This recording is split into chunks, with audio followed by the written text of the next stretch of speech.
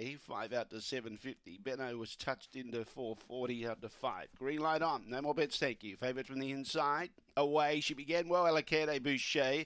Not so quick away was cracking back, but follows through and gets a good card up behind the leader. A length and a half to 2 lengths behind her. Benno goes to third. Behind those was Aston Harpo. Following those through was Stitchem Harry. Others are well back. They can't feature. That dude, Filthy Tandem, Whack and Theo, but Alicante Boucher brings up a double for Ben Rawling. Second cracking back. Third was Benno. So a favourite really quicker than her early split last time she drew box 1, which was her most recent start, but she was being crowded up early for the lead last time, where she got a clear lead this time and was able to accelerate and